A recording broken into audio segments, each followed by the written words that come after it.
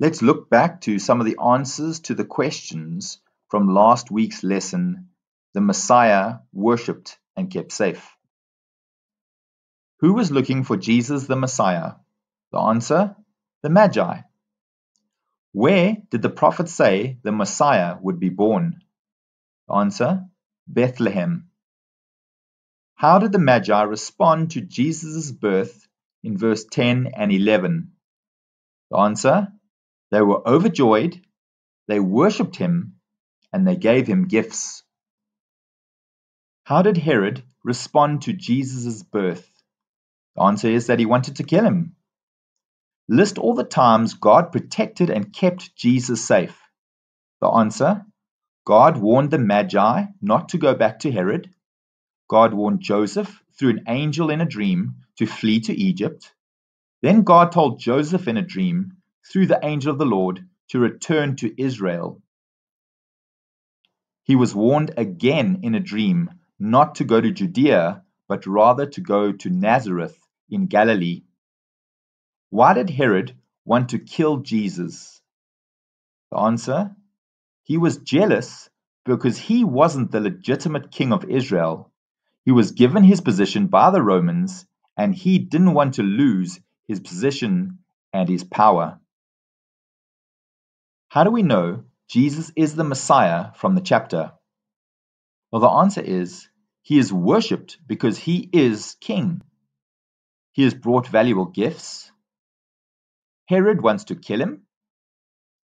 God protected him and his family from Herod and Herod's son. He came to earth as the Messiah and was anointed to save people from sin. He had a purpose, and God was protecting him so he could fulfill this purpose. God supernaturally sent a star to lead Magi to Jesus to worship him as Messiah.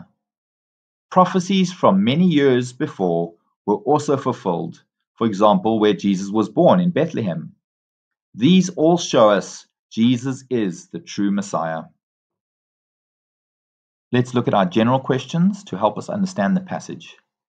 Is this section talking about God, Jesus, the Holy Spirit, or someone else? Well, this passage is talking about Jesus, the Lord or God.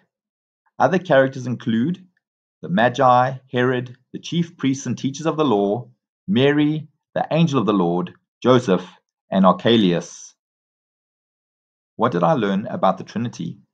Well, in the case of Jesus, he came to earth as a baby. Jesus is the Messiah. Jesus is worthy of our worship and valuable gifts. Jesus was a child and not a newborn baby when the Magi came to visit him. Then what I learned about God the Father, God controls the stars or supernatural events. God can guide, protect, and speak through dreams.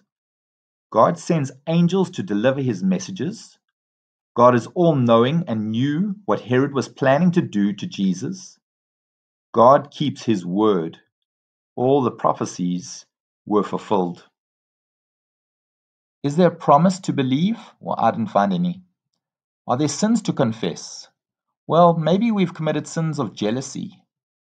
Maybe we've rejected Jesus at times. Hatred and jealousy towards others who have things we want or desire. Maybe I don't respond to the Messiah in worship and giving him gifts. Or I don't value him as he should be valued. Perhaps I need to confess lying, like Herod did, disobedience towards God's direction or commands. Maybe I've sinned in anger, like Herod did when he committed mass murder.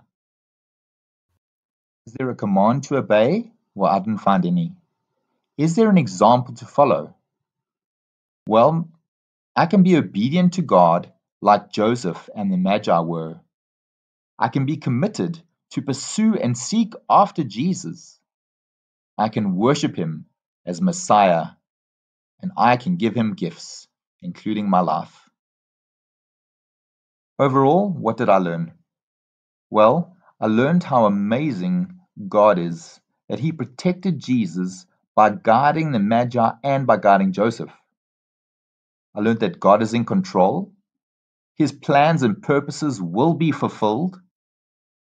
I learned that Jesus is worthy of being pursued and worshipped, and that God is faithful to keep his word.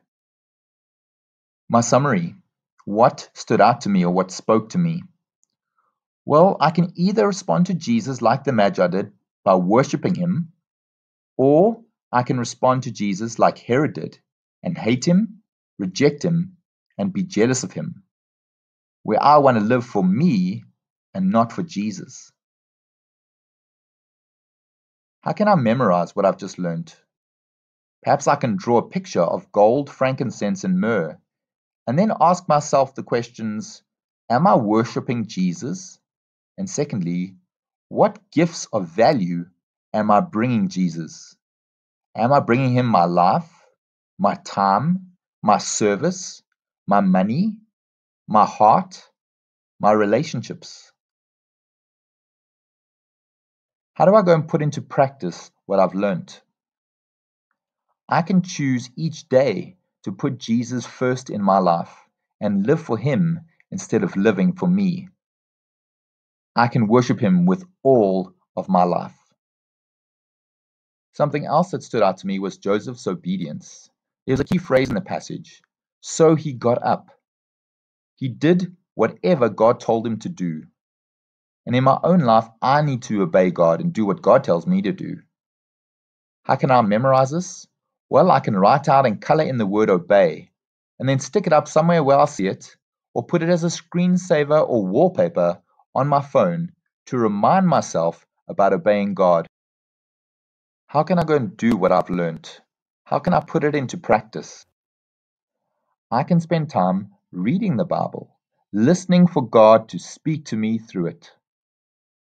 That's the main way that God speaks to us.